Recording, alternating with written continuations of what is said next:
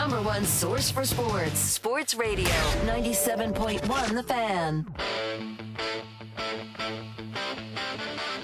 Anthony Rothman, Dave Biddle, 97.1 The Fan.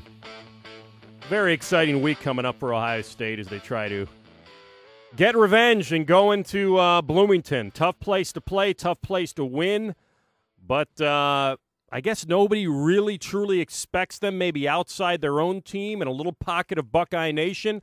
And to get a little insight on that, we bring in Jeff Boals, assistant coach, Ohio State. How's it going, bud?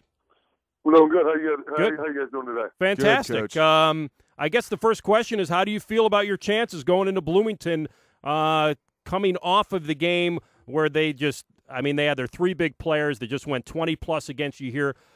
Jeff, what did you learn from that game that you can take into Bloomington and try to pull this upset? Yeah, I think a couple things. Number one, Indiana really thrives on transition. Whether it's a made basket, a missed basket, or a turnover. They really try to create, off of, your miscues. So, we got to take care of the ball. We got to take good shots.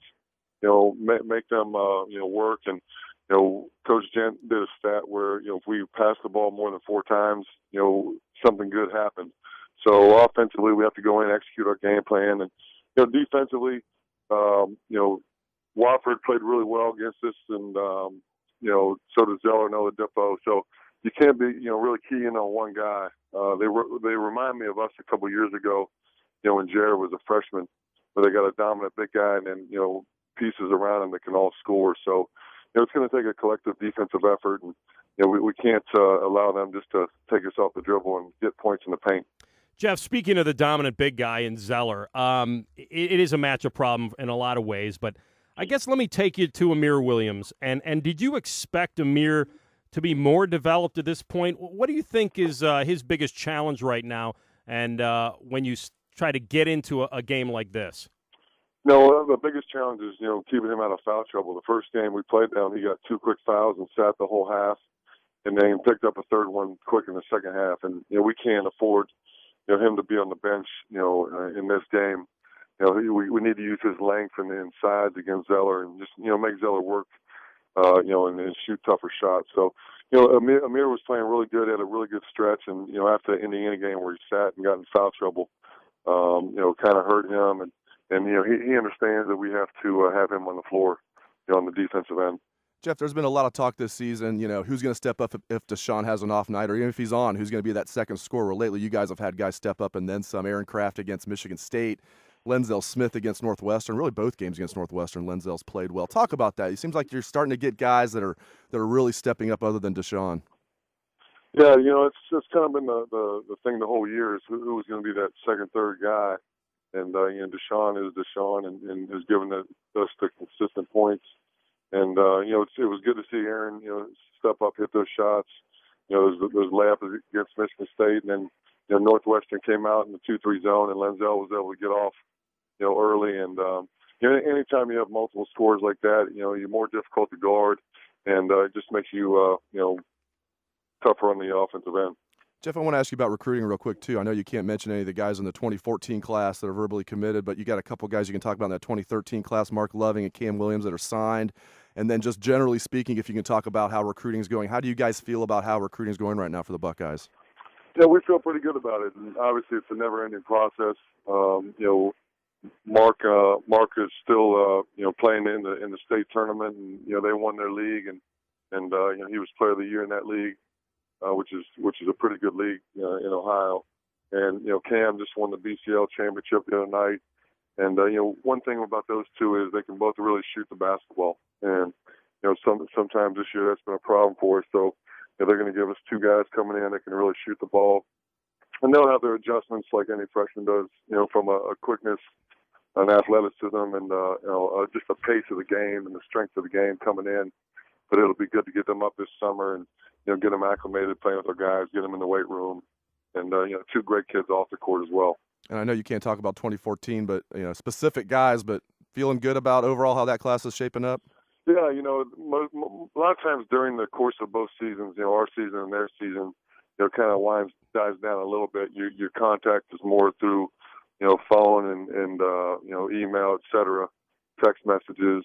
So guys are getting into conference or state tournaments now, and it's getting down to it. And, you always look at the kids you're recruiting. They're competing for championships. Guys who come from winning programs, and that's been pretty good for us.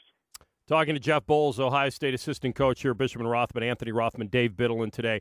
Let me take you back to Lenzel real fast. He had that great game at Northwestern. Is that making the coaching staff's expectations go up for what he can provide this month for you?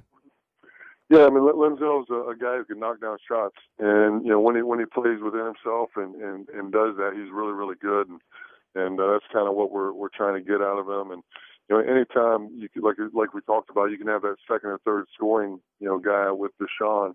It just makes it more difficult to guard, and Lenzel's playing with a lot of confidence right now, and Northwestern game definitely helped him. Coach, at this time of year, I know you're focused on what you have the task at hand. You've got a chance still at the Big Ten title, and I would think with the roller coaster that you guys have been on and the knocks you've taken against some of the ranked teams that you've played, to still have a chance to go into Bloomington and have almost one game really hinge on this thing must be fairly exciting for you guys. Yeah, anytime you're at this point in the season, you're playing for something, a conference championship, it's definitely exciting. And I know our guys are excited, and we're playing for something as well as they are. They're trying to win an outright championship. We're trying to win one more game and keep our hopes alive. And I think with what Thad's done with this program and winning 5 of the last 7 Big Ten championships, those are the expectations that we have. And guys have been in this situation, and we know it won't be easy, but we went into Michigan State last year in a tough environment, and just kept chopping wood and waiting to hit that huge shot at the end. Deshaun Thomas is obviously a star in every way, shape, and form, but his 3-point shooting's been a little off over the last several games. What's your analysis of Deshaun right now and what he needs to do for you guys and where you guys can be most successful with him? I noticed you went a little small. He was in the post a little bit against Northwestern. That may have just been a matchup that you guys saw, and you really made a great adjustment there. But what's your analysis of his game right now going forward to the most important part of the year? I think the last few games, Deshaun's been pressing a little bit, and a lot of times when he misses his first, couple 3-point shots, he presses and there's no one that works harder on his shot. He and Aaron Kraft, after every practice, before every practice, they're working on their shot. And the thing with Deshaun is, hey, he's starting to realize there's other ways to impact the game, whether it's rebounding or, like you said, against Northwestern, he scored, I think, 2 or 3, down in the low post late in the game and hit some big free throws. And that's the thing that you just got to realize that, if the shot's not there the first time, keep moving the basketball and it'll come back to you eventually and get a better shot. And, he's obviously a big part of our offense, and we need him to score to win. We just got to keep working the ball. All right, so I take you, Coach Dickerson, Chris Gent, Paulus. Who am I taking there in the pickup game? Who am I drafting first? I would take Coach Gent. I don't know how old Coach Gent is now, but he's still got a lot of game. So 40% from 3 or whatever, he can just shoot the lights out. If it was a half-court game, I'd probably pick myself. No doubt. I mean, team captain, Bobcat, absolutely. You make it a 94-foot game, I'd probably I wouldn't pick myself in the top 2. Who thinks he's a better quarterback, Paulus or Kraft? If you ask both of them, they'll each say themselves, and that would be an interesting thing. And we went over to spring football last year, and we were walking through the Woody indoor. Woody and Coach Paulus saw football, and he just took a beeline to it, and him and Coach Gent were running routes, for about 5 minutes. So that'd be a neat contest to have. Who could throw the ball better out of those two. Okay, senior day coming up against Illinois after the Indiana game, and Evan Ravenel, he was chewed out by Thad Matta. I think he took it like a man, and we know Thad Matta has a good sense of humor, so we came up with an idea maybe for senior day. Evan Ravenel being the lone senior, maybe he can come out and yell at Thad Matta for senior day. What do you think, Coach? I don't think that'd be a good idea. Probably. Okay, never mind. We won't go with that. Evan is, he's a competitor, and he knows he was wrong what he did, and I apologize afterwards. Obviously, send a Twitter message out, and for a 5th-year senior and what he's been through in this program for the last 3 years, he's played a great role for us. No, he handled that like a man. I think, and I liked how Thad handled it. I think the team needed some juice there, and I liked how Ravenel handled it as a fifth-year senior. Like you said, came out the next day on Twitter. You wouldn't see a lot of players do that, and I think he handled it like a man, and it just goes to show what type of guy he is. And I think it lit a fire under the team that day. So I liked it personally.